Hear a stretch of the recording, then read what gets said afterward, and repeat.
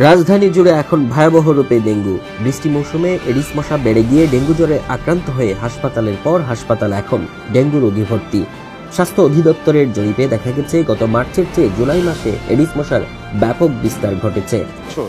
একটা প্রাক মৌসুম, মৌসুম এবং মৌসুম পরবর্তী তিনটি জরিপ করে এখন বর্ষাকালীন সময় আমরা জরিপ করছি। জুলাই মাসের 17 তারিখ থেকে 27 তারিখ পর্যন্ত 10 দিন ব্যাপী জরিপটি হবে। আমরা এই কয়েকদিনে যেটা পেয়েছি সেটি দেখেছি যে মার্চ মাসে যেটা প্রাক মৌসুম, যখন বৃষ্টি ছিল না, তখনকার চেয়ে এডিস মশার ঘনত্ব অনেক বেশি। এবং এই যে এডিস মশা সংখ্যা এবং এডিস মশার লার্ভার ঘনত্ব, এটা প্রমাণ করে যে তাহলে যেহেতু আমাদের ভাইরাসটি আছে, অর্থাৎ আমাদের অসুখ আছে, রোগী আছে, কাজে এর মাধ্যমে কিন্তু অসুখটি দ্রুত ছড়াতে পারে এবং অনেক মানুষ আক্রান্ত হতে পারে। সিটি কর্পোরেশনের ছিটানো ঔষধ মশক নিধনে কাজ করছে না বলে গবেষণায় বেরিয়েছে, যে কারণে ডেঙ্গু জ্বরে আক্রান্তের সংখ্যা বেড়েই চলছে। আরও কার্যকর ঔষধের পরামর্শ দিয়েছেন বিশেষজ্ঞরা। ওষুধ আমরা অনেক দিন থেকে ছিটাচ্ছি।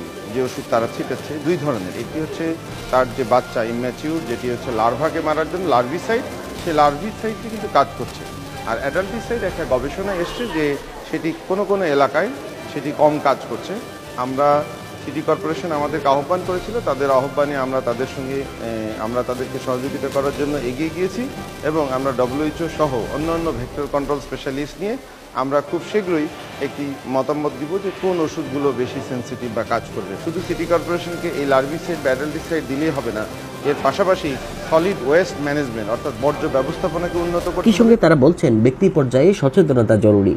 মেট্রো রেল, বাসাবাড়ির ছাদসহ বিভিন্ন নির্মাণ স্থাপনার জমে থাকা পানি থেকেও এডিস মশার বিস্তার ঘটতে পারে।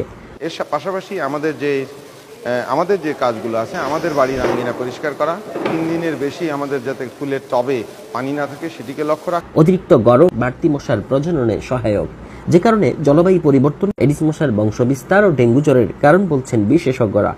ছিল না, ক্লাইমেট চেঞ্জের একটা ইফেক্ট সঙ্গে সরাসরি মশার প্রজননের সাথে সম্পর্কিত।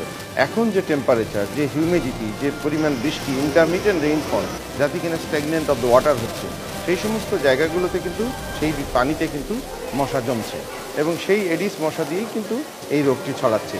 ক্লাইমেট চেঞ্জের কারণে অত্যাধিক বৃষ্টিপাত, থেমে থেমে বৃষ্টিপাত, টেম্পারেচার বেশি, এগুলো মশার প্রজননের জন্য অত্যন্ত একটা উর্বর একটা পরিবেশ।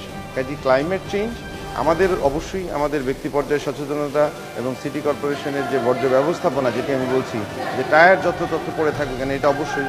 শুধু তাই না, কনস্ট্রাকশন, বিল্ডিং, রিহ্যাব, প্রত্যেকেরই কিন্তু সচেতন হতে হবে।